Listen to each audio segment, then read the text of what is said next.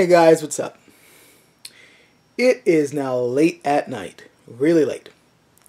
I should be sleeping because I had a really long day today. It's just been nuts. All the work that I'm trying to cram in before Christmas hits. But, nah. Let's be stupid and talk about sword stuff instead. Specifically Chinese sword stuff, as I'm pretty sure you guys have guessed from the title. This is something that recently has been bothering me, fairly recently. And when I say bother, it's not like, anything, dramatic or anything like that. It's just more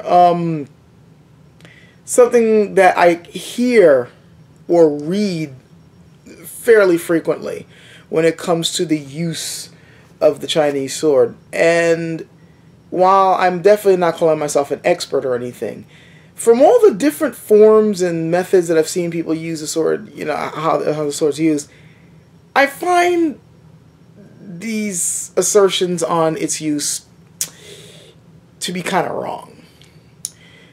Some of you guys maybe know what I'm talking about, and many of you don't, so let me get on to it. Basically, when it comes to weapons in Chinese martial arts, there tends to be certain rules that are given to people who are practicing these weapons, and these rules generally are not supposed to be broken. It's usually told to beginners for a reason, but generally they're like, there's like a certain way you're supposed to use each weapon, and you're not supposed to use it like another weapon. Somebody who commented on my videos earlier, for instance, had a certain saying, which to give you an idea of the rules. The straight sword doesn't cross the brain during usage. The hook sword never enters the elbows. Like stuff like that. But if you want something a little bit more concrete, well, I'll give you an idea. Let's take the dou, the saber, the Chinese saber, or some people call it the broadsword. There are basic ways it's supposed to be used, but in general, people say that it's mostly a hacking weapon. It's a, slashing and cutting weapon. And it's basically used with a lot of vigorous motion. The traditional way of saying it is that it's a weapon that's used with great strength. It's a robust weapon. You use strength and muscular power. The Jian, the straight sword, they say, oh, that one's one with technique. That one uses internal power. Okay. You used to use it with it's a weapon that you use with more finesse. The staff, for instance, they say that that's more of a smashing weapon. That one, is the grandfather of other Chinese weapons, and you use it, with a lot of, cunning and power, and you use basically to smash into your enemy. The spear, they say, is like a coiling dragon, zooms in and out, and you kind of use it almost when your body kind of twists with every thrust of the spear, and there's a kind of coiling motion that you go with it. And each weapon has its own characteristics and its own way that it's supposed to be used. Okay, fair enough. You wouldn't exactly use a saber the same way you would use a straight sword. A straight sword, is more of a cut and thrust. A saber is definitely more suited to the cut, though depending on the shape of the saber, you can thrust pretty well with it too, But I've also noticed a lot of contemporary people who, whether they practice with the Jian or not, or whether they just happen to like it, they say that the weapon can only be used, like if they see somebody, for instance, employing a lot of cuts with it, then they'll say something like, no, the Jian is primarily thrusting. Some people even go so far to say that you're only supposed to thrust with it. Okay. You obviously haven't been paying too much attention to the forms you practice then if you think it's only a thrusting weapon. To say nothing of the fact that let's just say, I've complained about this before, but let me just put it out there right now. Anybody who's looking at a Jian, especially one that's been made the way it's supposed to be made with sharp edges and everything, with the shape of the blade itself and how wide the blade is, and the center of balance where it happens to be on the blade, to then look at that and say, oh, you're only supposed to thrust with it. You're an idiot. Weapons that are designed primarily for thrusting are thinner, usually do not have a sharpened edge, and the point of balance is much closer to the handle than on a Jian. Usually, weapons that are primarily for thrusting tend to have the point of balance pretty close to the hilt, pretty close to the handguard. Jian, however, their point of balance tends to be around 4 inches from the, like on average, 4 inches from the handguard, give or take. Some of them have it a little bit closer, mind you, but the ones that have it closer tend to be the ones where they really want a lot of quick flicking motions with the weapon. And the funny thing is, you can still kind of do those flicking motions with one with around a 4-inch, or sometimes even a 5-inch point of balance. Not all Jian are the same, granted, but I rarely have seen one balanced to be similar to, like, say, a rapier, which is what a lot of people compare it to. It's not a rapier, people. It's a cut and thrust sword. And the forms that are practiced with it have a lot of motions like this. I mean, the camera's kind of close, so you can't really tell. But there's a lot of cutting motions, a lot of slicing motions. You don't do that with a weapon that you're primarily thrusting with. Use your brain, okay? And just the way the weapon is designed itself tells you that it lends itself pretty well to the cut. Is the cut your primary way of using it? No. I mean, if I was gonna give you like a basic ratio, I would say, okay, maybe it's 60% thrust, 40% cut. Give or take. And some people might argue with me on that. Some people might say it's more 50-50, whatever. Bottom line is, it can cut. But I'm kind of getting a little bit off topic of what I actually wanted to talk about, what this video is actually going to be on. Some people, like I said, they say it's primarily a thruster. I consider those guys idiots. I'm sorry, but I do. Then there are those who, they have no problem with it cutting or slicing, but the manner in which you use the sword, they say it's only got to be done one way, especially a lot of contemporary people. It has to have a certain graceful, flowing movement to it. It's kind of hard for me to put into words. It's generally like, if you're cutting with it, they don't expect you to cut with it the same way that you would use like a saber, like, you know, just hacking down. And I don't like the term hack because it makes it sound like it's a clumsy motion, and it's not really. But it's, you know, generally if you're cutting with a dowel, you're doing it with, you know, a really vigorous motion, you know. And they say you're not supposed to perform it the same way. Like, some people complain. I've seen some people employ the Jian like a dowel. That's not the way you're supposed to use it. You're not. Yeah, generally, yeah. I mean, like, for instance, that wrapping motion that you sometimes see, well, you always see with the dowel, you don't really do that with a Jian. That's not a good idea for a lot of reasons. You really don't. But, like, in the way the weapon is employed, the way you deploy it, you know, they say there's a certain deftness of motion that you're supposed to use. There's a certain lightness to the way it's supposed to use, and it flows, it slices, it flips through the air, like, you know, it dances through the air and all that type of stuff. And yeah, that's all nice and good, but funny thing is, the more I've been looking at different ways that people use it, the more I'm seeing that notion is not necessarily true. Is it a good idea to employ it that way? Yeah. But is it the end-all, the be-all of how it's supposed to be employed? Not really. To give you guys an idea of what I'm talking about, I'm going to cut away from myself now, and I'm going to show you 3 forms. Each one is done by somebody who knows what they're doing with the weapon, and they all hail from different styles. And they're all pretty much employing the sword more or less. I'm not going to say more or less. No, they are performing it correctly, and they're showing some competent skill with the weapon. But what I want you guys to do is pay very close attention to how this sword is being used. Really pay attention to it. And I'm of course going to do some commentary a little bit on it. And then when we get back here, well, we'll discuss it some more. So here we go. 3 forms. The 3 forms that I'm going to be showing you, by the way, one is a form from the famous Wudang Mountain. It's a Wudang form. I think it's a new one, to be honest with you. Fairly new one, newish. When I say new, I'm like, you know, I think it was developed probably sometime in the 20th century. If it was before that, I'd be surprised. I kind of doubt it. But it does follow correct principles. It's a really nice form. The next one I'm going to show you is a Xingyi form. And the third one, I'm going to call it a Taoist form. Some people call it a Wudang form. It's hard for me to describe, but it's more of a folk style type one. And I want you guys to notice how the weapons are employed. So let's get on with it. So here's the first form.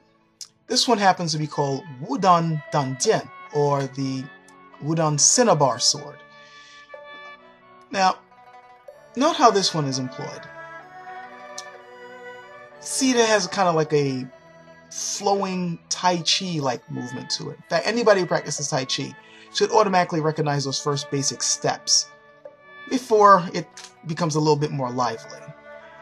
This particular form actually seems to marry basic motions from Tai Chi and Bagua, maybe even a little bit of Xingyi in it.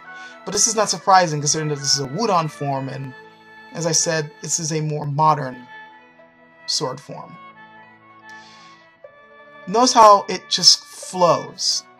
There's very light, dainty movements with it, which is what people tend to expect when this weapon is being used. Though there's a little bit more flow with this style than I usually see with other, shall I say, typical sword forms. There's still, I mean, there's a liveliness to it, but it's really, you know, there's definitely a slow flow to it. By the way, this guy's cheating. That's not the whole form. There's a whole other half to it. Oh well. Now, let's take a look at this one. This one is a Xingyi style. It's a Xingyi sword form, and it's known as linked swords. Right away, notice how this one's being employed. This guy doesn't seem to be dainty with it at all, does he? Let's ignore the fact that he's using a sword with a whippy blade. Let's just forget that sin. But just notice how he's performing it. It's very brisk. It's very direct. It's like a lot of hard stopping here. Also, note that at this point, if you've been paying attention, he's repeating the same motions that he did just before. So he's not just performing the sword. It's like he's performing a drill, which is actually more akin to how Chinese forms used to be used. There were drills on basic motions and techniques. But again, this one is decidedly different from the first one I showed, isn't it? It's very direct, very practical looking. Not a lot of dance with this one. And now this last one is also a Wudang form, but from a different branch, and it's called the Rainbow Sword. Now I want you to notice how she practices this form. This is again a different form. It's a Wudang one, so you would expect it to be performed the same way as the first one I showed you, right? But it's not the same, is it? You don't see any of that slow flow there. It seems to be more direct than the first one, but it's not as direct and brisk as the second one, is it? It's not as brisk as the Xingyi form. In fact, notice the way she's using her sword. Sometimes it doesn't even slice the same way. Some motions, it almost looks like she's straight up hitting the guy with the sword. So, I mean, there is enough slice and cut, but just this is a decidedly different method, isn't it? I mean, the basics are generally there. It's not as if she's using the sword in any wrong way or anything like that. She's definitely not using it like a saber, but it's not the same, is it? And notice her left hand. It's not even in that traditional sword finger position either. So is this wrong? Of course not. It's just different. Okay, guys. So, notice that they're done differently, don't you? They're not the same. The ways that this weapon is used is not the same.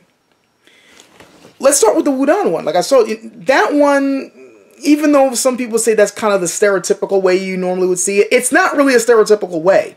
Notice that there's a lot of emphasis on body movement in how the weapon is used. The power is definitely coming from the waist and from very flowing, fluid motions when the sword is used. It's not, you know, there's a certain lightness in the wrist that I tend to see when other people perform it. And while it's there, there's a kind of, you know, there's a little bit of a kind of flowing heaviness to the way the Wudang guys use the sword. Like, you could tell the body is powering the way it moves. But there's a kind of, it's definitely a very flowing, graceful method, right? We're not going to, you know, we're not going to disagree on that one, I hope. And then we get to the next one, which is the Xingyi one, and notice how vigorous it is. Just, it's very, like, it's just, it just, you can tell that that one has a much more direct theory behind it and how the sword is used. There's not a lot of, I mean, yeah, there's a few spins in there that some people might find questionable, and about how the spins are employed, that's a subject for another video. But in general, notice that the way the sword is used is very brisk. There's not a lot of flowing motion. There's not a lot of almost dance-like movement. It's just get in and kill. You notice there was a lot of forward, up, block, chop, forward, stab, thrust. It almost looks very basic, but it's very direct and very brisk. And then the last one almost seems to be like an in-between, doesn't it? There's reasons for this. The first one, well, if I'm going to be completely blunt and honest about the first one, which by the way is one of my, I know that's one form that I practice. I really like that form. But that emphasis on the really slow flowing motion is because these days Wudon is supposed to be the center of internal martial arts. And there's a particular way that people, there's an image people have in their head on what internal martial arts should look like and how it should feel. It's sort of the same thing that's going on with Shaolin these days, where people, especially people who are really into Chinese martial arts, there's a certain image they have in their head on what Shaolin Kung Fu should look like. So a lot of the Shaolin techniques they're kind of forcing themselves to look ancient. So there's a lot of like stilted motions and movements in Shaolin long fist forms that is sort of overplayed. And this is not saying that it's not effective. It is. But, just to kind of like, to, meet expectations, when they go through the forms, they're performing it a certain way. It's the same thing with this sword form. But the technique behind it is solid still. And the emphasis here is on slow coiling motions. The application, the way the sword is supposed to be employed with this method is a lot of, you're manipulating the other person's blade a lot. That's the reason why there's a certain heaviness in the way it's employed. And the smoothness is coming from the way the waist is powering the weapon.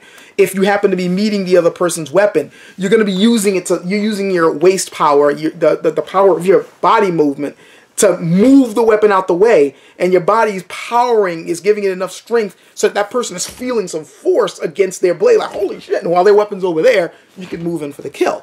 That's why it has that sort of flow to it. But then we go to the Xingyi one, that second one I showed you. That one is brisk. If you notice, it's just get in. The reason for that is because this is Xingyi. And if you know anything about Xingyi, you know it's pretty much a military style. I mean, yeah, it's supposed to be one of the three main internal styles, but there really is no such thing as external and internal. And I know that a lot of people want to say, no, no, no. But the more you study martial arts, the more you begin to realize that all the arts have something internal and external in it. And even then you have to figure out, well, what exactly do you mean by internal and external? And that's a conversation for a whole nother time.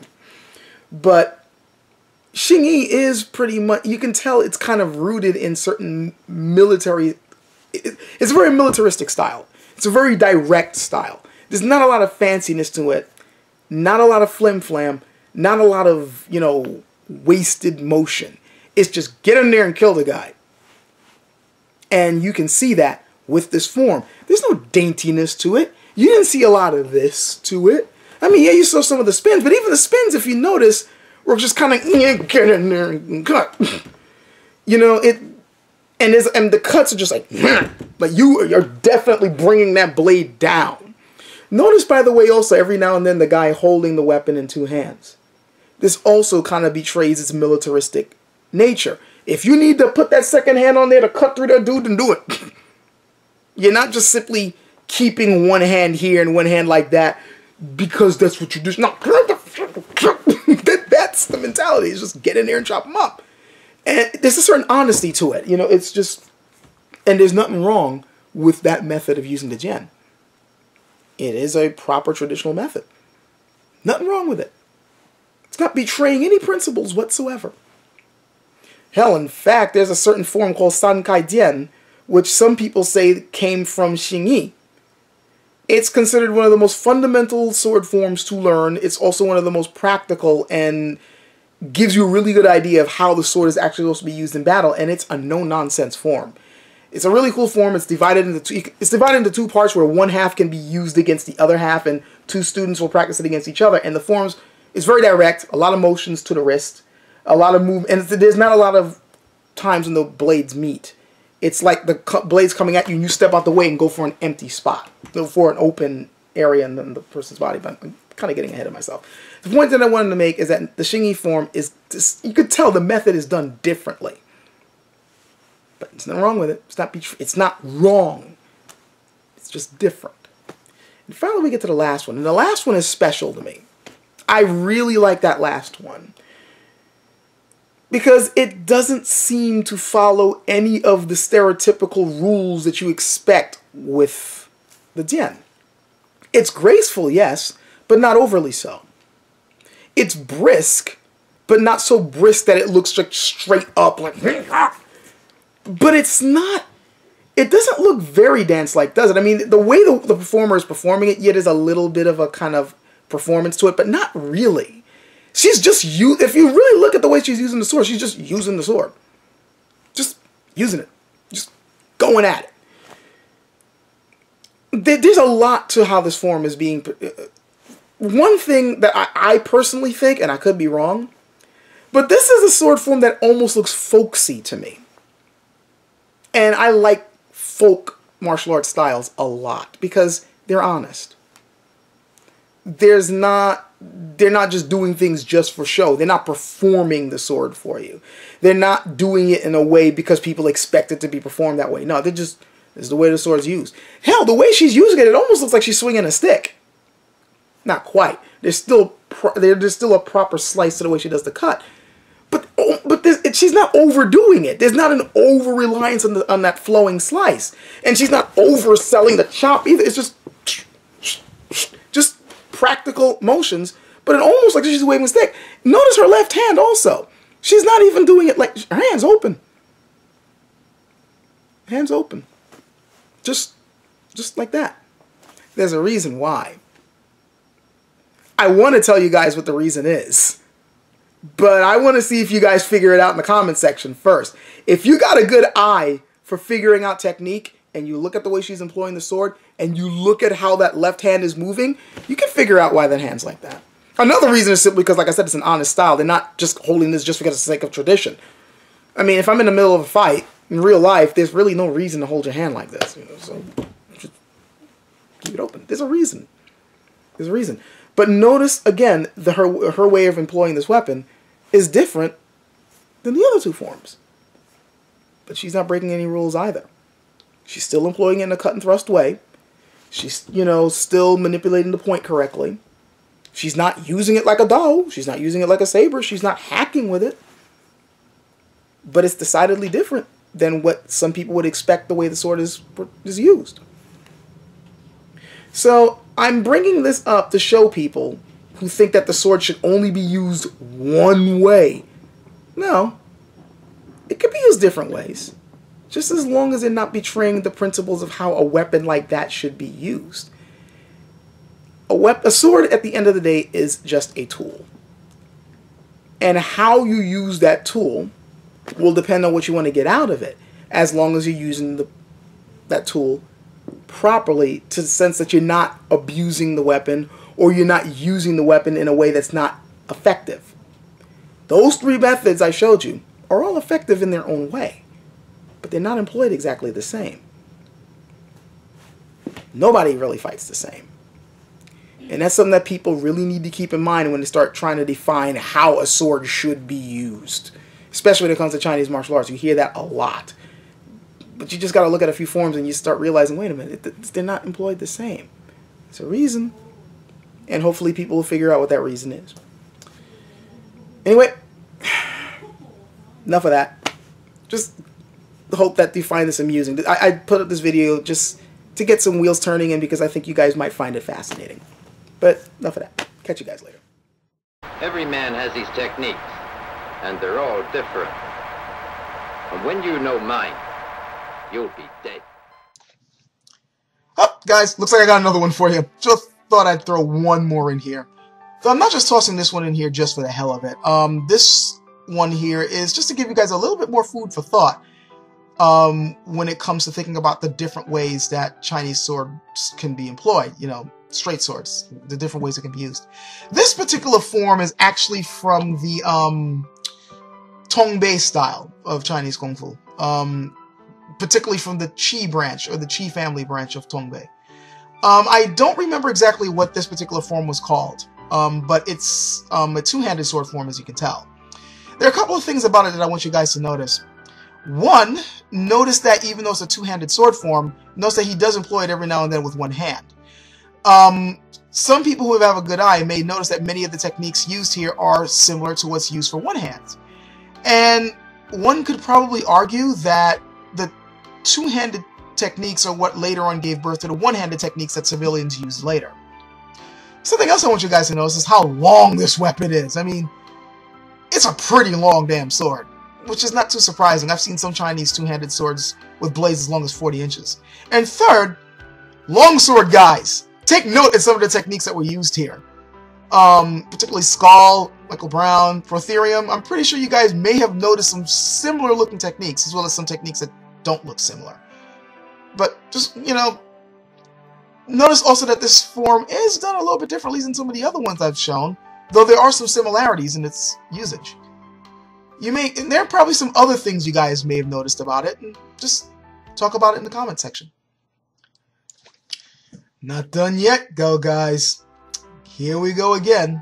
Same form, but this time we have the student of the first guy performing it. The reason why I'm showing you the same form is because I want you to notice something.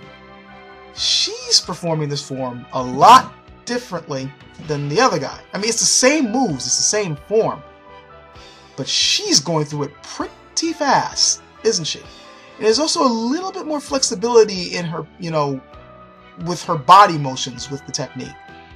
Now, one could just chalk this up to youth, you know, but I'm thinking that there's a little bit more to it than that. I'm thinking she personally seems to favor more rapid movement, like she really is relying on her swiftness and speed when it comes to using this weapon. I get the feeling that if she was actually using the weapon against someone else, she would not necessarily just be relying on deliberate motion and on, you know, flowing power like the first guy seemed to be using. Like, she would definitely be trying to use blinding speed against the opponent, like just quickly going in one direction and then just suddenly just changing direction and going, you know, into another.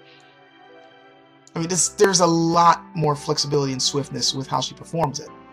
And, you know, I'm showing this to you guys, showing that even with the exact same style and the exact same form and same methods, it still can be done differently because no two people fight the same. Just something to think about. Later.